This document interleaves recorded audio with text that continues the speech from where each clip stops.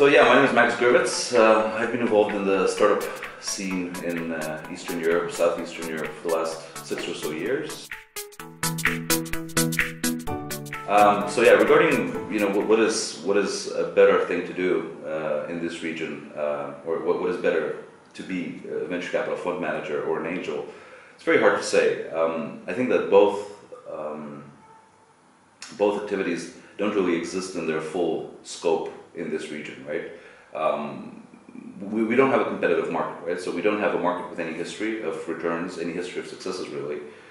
There have been only a very small amount of venture-funded companies from the Balkans that have actually become successful, to such an extent, actually, that it's still very hard to say that there is a success case. We still haven't actually validated that venture capital investments are a worthwhile thing to do in the Balkans. We all feel they are, and looking at theories of convergence, so looking at similarities, how other ecosystems developed, there is a very strong case for believing that venture capital investments will make sense in this region, but it's still very, very early.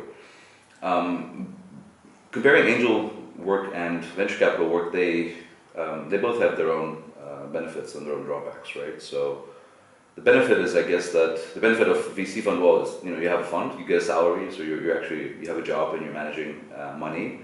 The drawback is that when you have public-backed funds, it's extremely hard to operate like a proper venture capital fund, because you have the kind of reporting requirements, but also the kind of political or policy, if you want, requirements that are very hard to mitigate with what you should be doing market-wise. I mean, theoretically, what you should be doing, if you're running a venture capital fund out in this region, you should be basically investing in some really cool companies in the West, and maybe with the angle of getting some of their tech work outsourcing, let's say, product outsourcing, move to this region. This would probably be the best thing. Unfortunately, all of the public-backed funds that we have right now in Eastern Europe, they didn't actually allow this. So usually there's a very strict rule that you can only invest in the companies locally, right? So it's very hard to negotiate, and very few people have actually managed to make a sense out of this. That's as far as VC is concerned. When you look at angels, well, the deal with angel investments is that you have a personal connection with the founders usually, right? So the way it works in the Balkans is that usually you have, every country has one or two angel investors that are kind of experienced in the local market. They know the local market, they've done stuff there. Again, very few people that have actually been very successful. I think that the only person who's been really successful as an angel investor, but it's more of a studio approach, is my friend Radu Georgescu from Romania. He founded several companies, recently exited his third or fourth company already, a company called Vector Watch, very cool smartwatch manufacturer.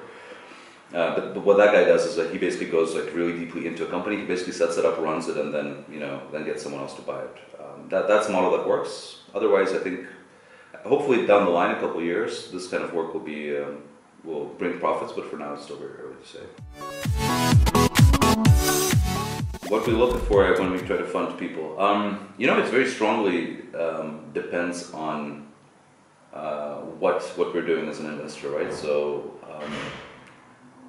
generally very early stage, right? So when we were running the accelerator program in Bulgaria, we would basically just look for how ambitious the people were. I think that's actually the only really thing, the only real quality we look at. We would look at how we would basically try to see if the entrepreneur is ready to kind of outrun themselves, right?